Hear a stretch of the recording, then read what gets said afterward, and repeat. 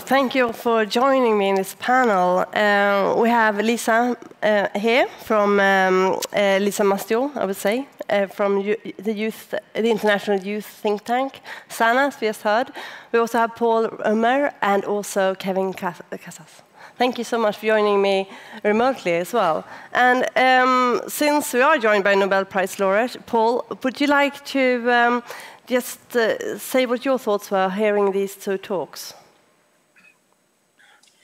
I had two thoughts. First, I think it's helpful when we understand human behavior and social interaction to draw a distinction between thinking and feeling.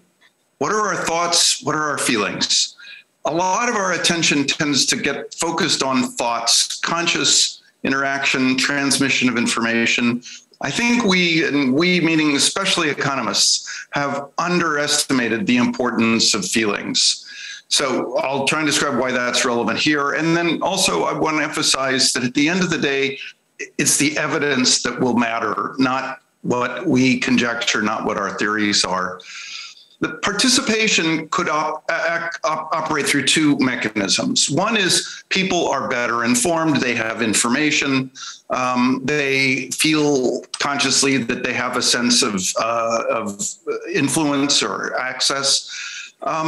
But participation could also operate through this level of feelings where people increase their sense of responsibility, their sense of civic duty, these kind of vague, somewhat old-fashioned notions about doing what's right. And I suspect that this is really the central element in democracy. Unfortunately, it turns out that if you just operate based on pure thought, it never makes sense to vote. In any election with reasonable numbers of people, the odds that your vote will change things are so low that the thinking channel basically encourages the kind of disengagement that we've just heard about. But if we can increase these other dimensions, you do it because it's right. You do it because it may help other people see that it's right and participate as well. Then I think we have a better grasp on what could work and what's required to make democracy work. The other thing I'll say is my father was a politician who worked at many scales. He was a governor of the state of Colorado. He worked as head of the Democratic National Committee under Bill Clinton. Then he was actually the school superintendent in Los Angeles. The thinking channel leads to theories where we predict that democracy will work best in those local, more focused settings, like the elected school board to which he was accountable. The reality was that the elected school board, he says, was the most dysfunctional representation of democracy he's ever seen. So I'll just end with that. If there's questions, I could elaborate. But at the end of the day, we still have to always look at the evidence and see what actually makes democracy function better. Thanks. Thank you. Well, Lisa, I first turn to you here, because you, obviously with the International Youth Think Tank, I mean, how do you actually get young people involved in like city planning, and why is it important? Yeah, thank you. And thank you, Paul, for your statements to this. I think it's really crucial that democracy is also based on trust, because we're a community and citizens have a say. I mean, you were talking about people saying, oh, my vote is not that valuable. Yesterday, we spoke with people at the Open Chair Democracy talks, and so many people said, yes, I have power because I'm allowed to vote, but I wish that I would have more power. So we need to empower our citizens to strengthen our democracies. I think that's a very important part, and there are a lot of different methods we could use to make our democracy stronger. Mm. So Kevin, I mean, you are the Secretary General of IDEA. What is your experience from Latin America, where you've been based? Look, I mean, thank you for having me, first of all. And let me, before I go to Latin America, let me react a little bit to the presentations. Let me just say that by all accounts, democracy is facing huge challenges globally, and particularly during the pandemic. I mean, what we're seeing amounts to a huge crisis for democracy in many ways. So I'm all in favor of using this moment to be bold, to reform democracy, to renew democracy, to introduce new forms of deliberation and participation. And citizens' assemblies are one of many that are emerging in different places in the world.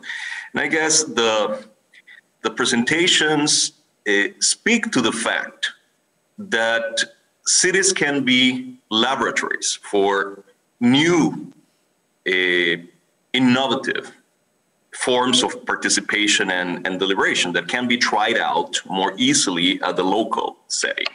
So I think that's, one thing that would ameliorate the huge crisis that traditional representative institutions are facing. I mean, representative institutions in the traditional sense are in a shambles everywhere. I mean, you just have to see surveys across the world asking people what they think, what their opinion is about congresses or about political parties. I mean, I'll give you a factoid. You take the World Values Survey, which covers 79, 80 countries, and when people are asked the level, what level of confidence, of trust they have in political parties, only 4% of the population globally professes to have a high level of trust in political parties. I mean, that tells you all you need to know about the need to introduce new ways of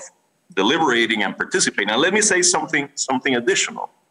Daniel gave a very good list of reasons why citizens' assemblies might be a good innovation for democracy. And, he told about allowing people to engage better with the political process, that they ensure diversity in the policymaking process. But there's a crucial benefit that he didn't mention, which is the citizens' assemblies are less likely to be captured by organized interests. And that's become a huge distortion in democratic processes all over the world. Interesting, very interesting. I mean, Sanna, what do you think about that?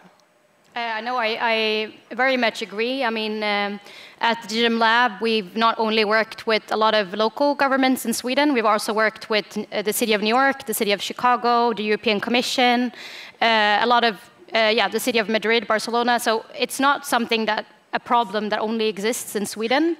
I mean, Sweden is a very interesting country since we have this history of trust in governments, the strong welfare state, and etc. But we still see the same problems where specifically marginalized groups, people that historically have been repressed or has experienced discrimination, are less likely to vote, and they are less likely to show up to a dialogue meeting.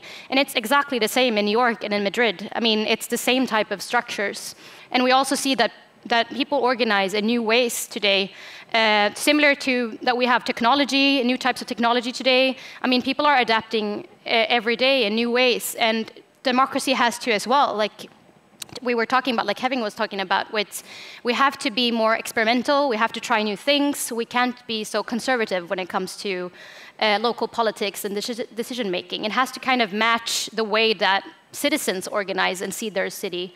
And when we base decisions on actual needs of the people who live in areas, that's expertise, that's local expertise. Someone that's lived for 30 years in an area knows exactly the road that's the most, horrible road in their area, or the problems that they see and face every day.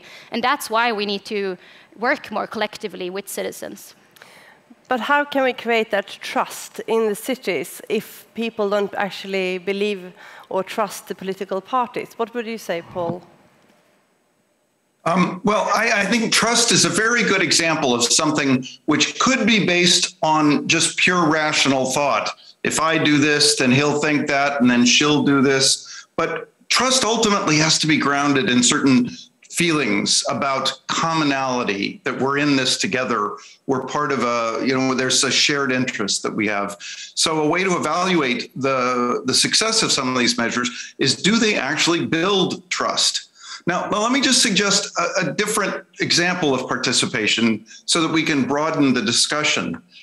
Something I've done, and I would recommend for everyone, is do a ride along with the police in the city that you live in. Just spend a shift riding in a police car. just find out what it's like to do the job of the police. It would be equally interesting, I think, to see what's it like to do the job of picking up the trash or of teaching. But because policing is such a fraught issue, it would, I think, be good for more people to just have a little bit of understanding of the human side of what it's like to do this job.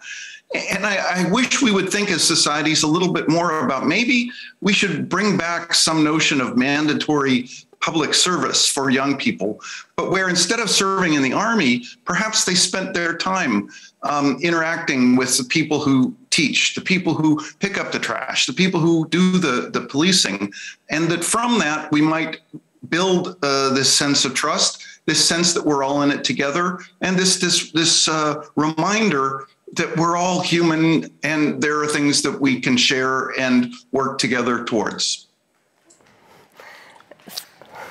Sanna, you would like to comment on that? I mean, the issue of trust is something that always comes up when you work with participatory democracy. And obviously, what we see as the main solution to increasing trust is power. Like equal access to power is trust. When we see citizens or governments continuously doing citizen dialogues where they promise things to citizens and don't deliver, where actually, especially young people, they show up to these city dialogues and they speak about their experiences and they actually have local solutions, and then nothing happens and there's no transparency in the process, then citizens won't learn about democracy. You only learn by doing, right? You learn about having trust and having a responsibility by actually being given that. And that's a problem you see today. And I think it's important what you're saying, Paul, but I would also like to see the reverse. Like, I would like to see police officers actually going into local communities and spending time with them, marginalized communities. Like, I think we have to learn from all experiences, and that's what I love about citizen assemblies, that it's based on demographic tradition, that we know that we have a representation from the beginning of different lived experiences. So if I can say, I think part of our shared our agreement here is that we ultimately have to look at the evidence and see, are these mechanisms having the effects that we want? Can I interject there? No, this is very interesting. I think it would be great to have citizens assemblies, but more generally, with or without citizens assemblies, I think the local dimension of politics is a dimension that is more solution-oriented. It's less affected, and I'm painting here with a broad brush. I know there might be exceptions of dysfunctional local governments but generally speaking, is less affected by grand ideologies. And as a result, it has the potential, to the extent that the local dimension of government grows in power, it has the potential to ameliorate one of the existential crises that liberal democracy is facing, which is polarization. They tend to be less polarized, local governments. I mean, and ultimately there's no left wing or right wing way to repair potholes or to collect the garbage. So, to the extent that they help to ameliorate polarization, and to the extent that they help to mitigate the sense of disaffection, the notion that people are not in control, which is another existential threat to liberal democracy, I think they can provide a huge service for democracy. Generally speaking, and we don't have time to go into that, generally speaking, cities are good for democracy for many reasons. I mean, including because urbanization is good for education, and education is good for democracy.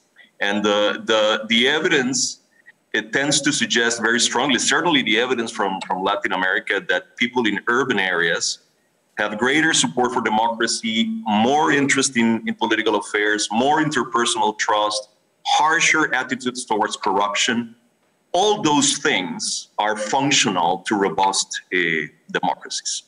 So, Lisa, just as a final note here, are there any innovations that we can actually to strengthen those kind of democracies in cities that you think of? Yeah, I mean, what Daniel just presented and what we always got back to, the community assemblies are an innovation in themselves, and they can make innovation through the proposals, the outcome that will be in an already legislative language and can directly be implemented.